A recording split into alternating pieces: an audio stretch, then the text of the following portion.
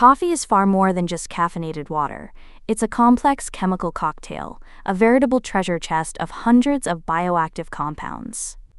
Of course, there's caffeine, the star everyone knows. But alongside it are powerful antioxidants, like chlorogenic acids. Think of these as your liver's personal bodyguards fending off cellular damage. Then you have diterpenes, like cafestol and coeol, and melanoidins all playing their part.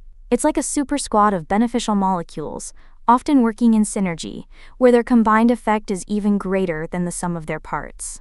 One of the first clues scientists noticed was coffee's effect on liver enzymes. You know those blood tests your doctor sometimes orders? ALT, AST, GGT.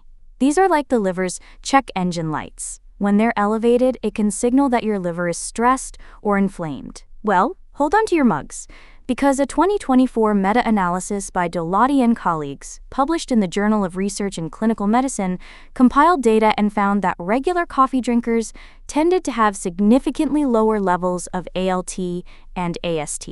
We're talking an average drop of about 12.5 points for ALT and over 9 points for AST compared to non-drinkers.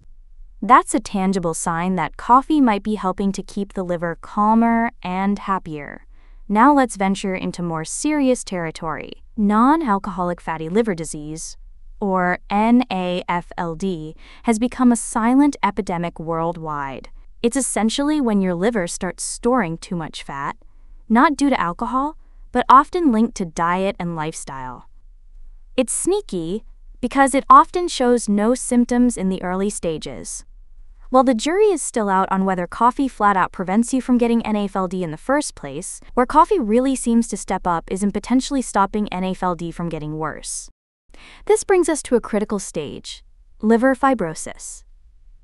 Think of fibrosis as internal scarring. If liver irritants like NAFLD, viral hepatitis, or excessive alcohol persist, the liver's repair process can go into overdrive, leading to scar tissue. Too much, and the liver struggles. But here's where coffee drinkers might have a secret weapon. A major 2021 meta-analysis by Epidemic and colleagues published in Nutrients looked at over 4,300 people with NAFLD. The results? Coffee consumption was linked to a stunning 35% decreased odds of having significant liver fibrosis. Imagine your daily brew acting as a shield against serious scarring, and here's where the plot thickens: regular versus decaf. Decaf isn't without merit. Its non-caffeine compounds, like chlorogenic acids, show promise in animal studies for reducing liver fat and oxidative stress. So decaf might still offer some liver love. However, when it comes to battling advanced fibrosis, caffeinated coffee seems to be the heavyweight champion. A landmark 2010 study by Modi and colleagues in hepatology found that higher caffeine intake from coffee, around 2.25 cups or more daily, was linked to dramatically lower rates of advanced fibrosis in chronic liver disease patients, especially those with hepatitis C. We're talking a potential 75% to 80% reduction in the odds of severe scarring. It seems caffeine has unique ways of interfering with scar-forming cells, so while decaf supports, caffeinated coffee often leads the charge against fibrosis. If fibrosis isn't checked, it can lead to cirrhosis, a serious, often irreversible scarring where the liver truly struggles. Scary stuff. But even here, coffee offers a glimmer of hope. A 2015 meta-analysis by Liu and colleagues in PLOS1 crunched data from 16 studies and found coffee drinkers had, on average, about a 39% lower risk of developing cirrhosis. Some findings are even more dramatic: 2 cups a day potentially slashing cirrhosis odds by 44%, and 4 cups by an incredible 65%. That's a game changer. And what about the ultimate fear? Liver cancer or HCC? The evidence linking coffee to a lower risk here is remarkably consistent. A comprehensive 2013 meta-analysis by Bravi and colleagues in clinical gastroenterology and hepatology found any coffee consumption was associated with an approximate 40% reduced risk of HCC. Drink 3 or more cups a day? That risk reduction could jump to around 56%.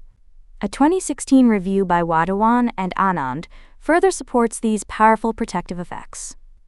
Coffee, it seems, might just disrupt cancer's sinister pathways in the liver. So how much coffee for these amazing benefits? The science often points to a Goldilocks zone.